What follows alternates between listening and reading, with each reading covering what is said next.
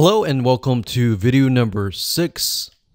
Let's talk about powerful words, because the combination between images and powerful words equals great content. It's simplified content, but it's enough to get your audience engaged. So images with motivational quotes are important. In fact, if you watch the videos beforehand where we looked at images that were part of related pages, you would have noticed that a lot of the images that were getting engagement had a lot of motivational quotes. So this is the simplified content that you can create really fast that will get engagement. So we're going to show you how to find quotes that are appealing to your audience. We're going to show you how to find images and more. Okay, so we're going to keep with the topic of knitting simply because we utilized that as an example in the previous videos. But what you need to do is simply go to google.com and do a search for these terms. So when you type in funny and then you put in the keyword or the niche, then it'll drop down and it'll tell you things like funny knitting memes, quotes, pictures, video sayings, GIFs, patterns, t-shirts, and more. Now you have to get in the frame of mind of, okay, the people that are visiting your fan page, your Instagram, are they looking for funny? Are they looking for serious? What are they looking for?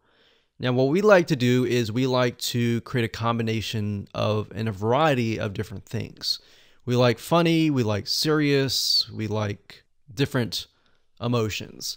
But if your audience is really serious, you might want to stick with just motivational quotes and things like that. But simply go to Google and you can do funny knitting memes.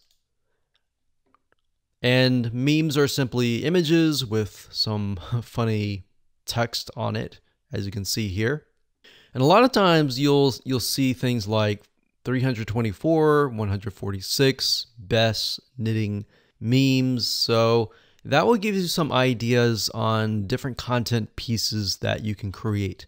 Now, obviously, as I said earlier, do not plagiarize, do not copy it as it is exact. But you can always rewrite it in your own words. You can always use similar images and things like that.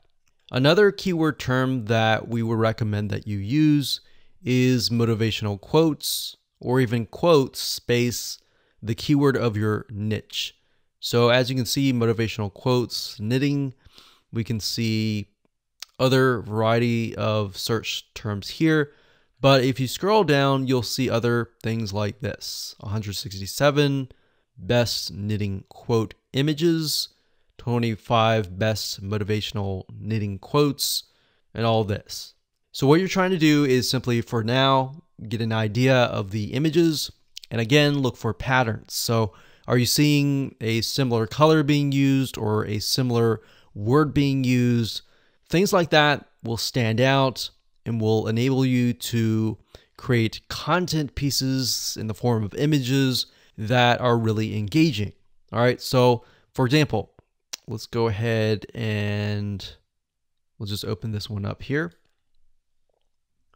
And Pinterest is actually a great place to go to find a variety of quotes, words, and things like that. A lot of times you'll find people who create specific boards and they'll pin them and they'll have a huge list of quotes and words that you can use.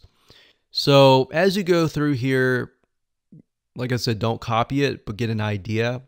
And what I recommend is, again, just like what we did with Facebook pages, look for images that are getting high engagement, meaning high pins and all that. And look for content pieces that have less words. Actually, the less words, the better. So that's one way of going about doing this. And that's it. So that's as simple as it gets. All right. So now let's move on to the next video.